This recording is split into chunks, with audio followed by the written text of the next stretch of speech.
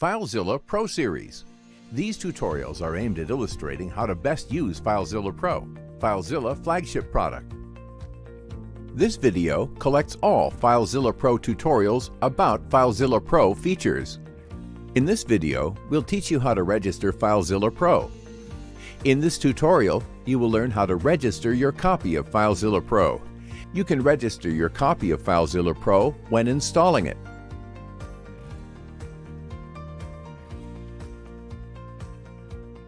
FileZilla Pro will also ask for registration if there is a new version available for update. Launch FileZilla Pro. If you have skipped it at installation time, choose Check for Updates option to start the registration. In order to register your copy of FileZilla Pro, you need the registration key. If you don't have the registration key, you can use your purchase details to register. The purchase details are the email you use to purchase FileZilla Pro and your order number. You can find it in your purchase confirmation email. If you can't find it or have lost your registration key, send an email to info@filezillapro.com asking for help.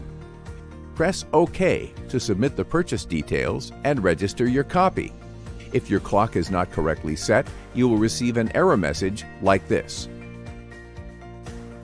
Sync your computer's clock with the internet and try again. Make sure you are connected to the internet, otherwise you will get a registration error. If your data is valid, a registration key will be provided. Store your registration key safely. You will also receive an email with your registration key. If you need to reinstall FileZilla Pro, you have to use your registration key again. In this video, you learned how to register your FileZilla Pro. In this tutorial, you will learn how to configure FileZilla Pro to connect to Amazon S3 Cloud Service or any other S3 compatible service. Before start, make sure you have a S3 key pair. You will need both the access key ID and the secret access key in order to continue. You can get them from the S3 Console website. Just click on the link to S3 Console website you find in the video description. Now we can continue. First of all, you need to create a site entry for your S3 connection.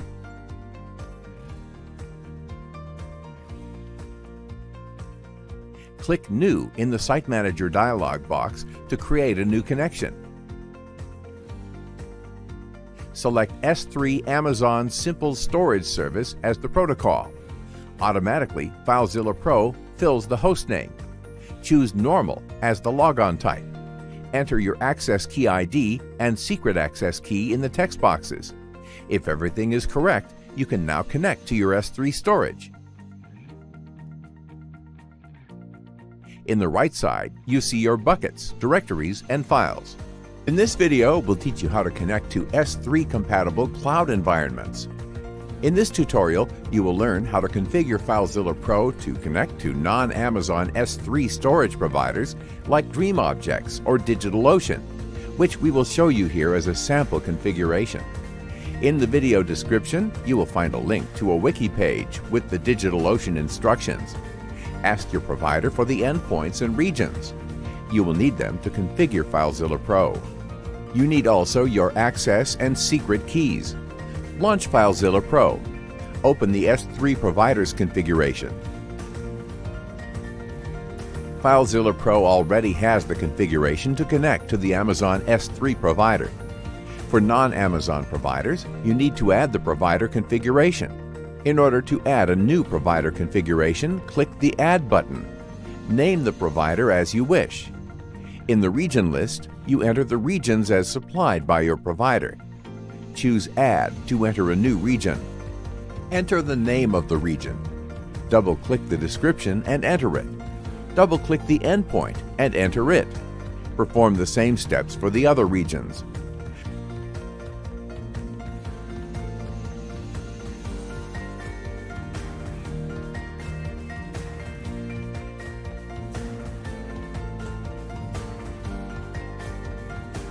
Catch-all entry is used to handle regions not yet known. Note that this entry starts with a dot. The format entry is used to build the endpoint for unknown regions. The placeholders bucket and region are used to replace the respective bucket and region values. Now you can create a site to connect to your provider. Create the site and choose Protocol S3. Modify the host to your provider hostname. Enter the access and secret keys. If everything is correct, you can now connect to your provider. In the right view, you will see your buckets, directories, and files. In this tutorial, you learned how to configure FileZilla Pro to connect to non-Amazon S3 storage providers like DreamObjects or DigitalOcean. In this video, we'll teach you how to configure Amazon S3 server side encryption with FileZilla Pro. In this tutorial, you will learn how to set up Amazon S3 server side encryption with FileZilla Pro. Launch FileZilla Pro. With FileZilla Pro, you can configure how Amazon protects your files at rest. To set the encryption type for a file, choose the S3 server-side encryption option. By default, files are not encrypted on the remote side. With the S3 encryption type, Amazon manages the encryption keys used to encrypt the file. This option allows you to protect your file with the keys from the Amazon Key Management Service. You can either use your default key or enter a custom key. You can manage the keys in the Key Management Service console. See the link in this video description. You can also set the encryption type for the whole connection. In this case, the encryption type is automatically set when uploading the files. The options are similar to the ones used for a single file. Use S3 encryption for S3 managed keys and KMS for keys from the Key Management Service. The link in the description explains the different options. It is also possible to set your own encryption key. Use this option when you want to manage the encryption key yourself. The custom key is used to encrypt the file when uploading and to decrypt when downloading. Keep in mind that if you lose or forget the encryption key, you will not be able to recover your files. For details about the encryption types, visit the page Protecting Data Using Server-Side Encryption. See the link in this video description. In this video, you learned how to use Amazon S3 server-side encryption with FileZilla Pro. In this video, we'll teach you how to manage S3 Lifecycle Policies Management with FileZilla Pro. In this video, you will learn how to manage your S3 buckets lifecycle policies with FileZilla Pro. Launch FileZilla Pro. Connect to your S3 site. On the right, you see the list of your buckets. Right-click or Control-click if you are on a Mac to open the context menu and choose the S3 bucket lifecycle policies. The configuration is shown. On top, you see the list of rules. If the bucket has no policy rules, you can set a default rule that cleans incomplete multi-part uploads after 7 days. To create a new rule, press Add. Give the rule a name. Enable the rule to run it automatically. You can limit the scope of the rule. By setting the prefix, you can limit the rule to objects starting with that prefix. For example, objects under the Images subdirectory. You can also limit the rule to objects with specific tags. The rule will be applied only to the objects that match tag name and value. Then you have to select the actions that will be performed to those objects. You can add different actions to the rule. For example, move the objects to another storage, or delete the objects. These actions are applied to the current version of the objects. There are corresponding actions for previous versions of the objects if the objects are versioned. You can also add the action to remove incomplete uploads.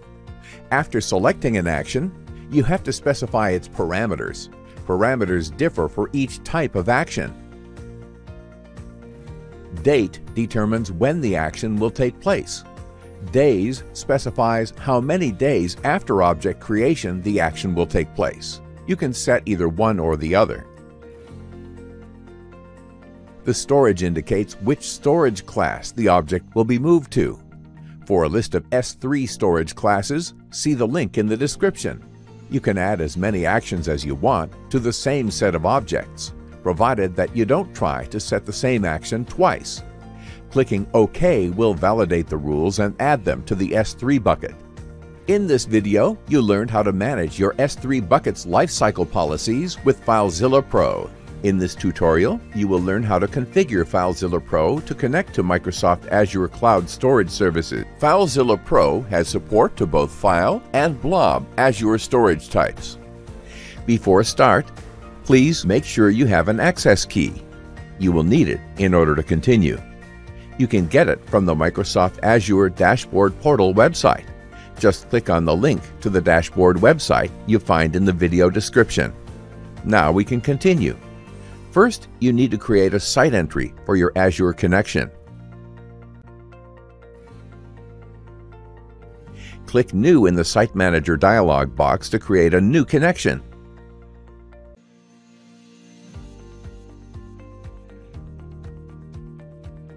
Select Microsoft Azure File Storage Service as the protocol. Automatically, FileZilla Pro fills the host name. If you want to connect to your blob service, you could select Azure Blob Storage Service as the protocol. Choose Normal as the logon type. Enter your storage account ID and access key in the text boxes. If everything is correct, you can now connect to your Azure file storage.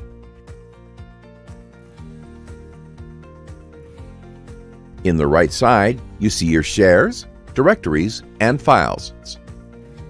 In this tutorial, you will learn how to configure FileZilla Pro to connect to Google Cloud Storage Service. Before start, please make sure you have the ID of the project you want to access. You will need it together with your Google user and password in order to continue. You can get the project ID from the Google Cloud Resource Manager website. Just click on the link to the Resource Manager website you find in the video description. Now we can continue. First of all, you need to create a site entry for your Google Cloud connection. Click New in the Site Manager dialog box to create a new connection. Select Google Cloud Storage as the protocol. Automatically, FileZilla Pro fills the host name. Enter your project ID and your account email address in the text boxes. If everything is correct, you can now connect to your Google Cloud Storage. At this point, you will be redirected to Google to authorize FileZilla Pro to access your storage. Enter your Google credentials to continue.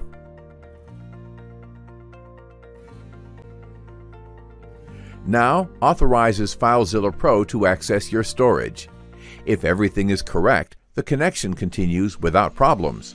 You can close the browser window at this point.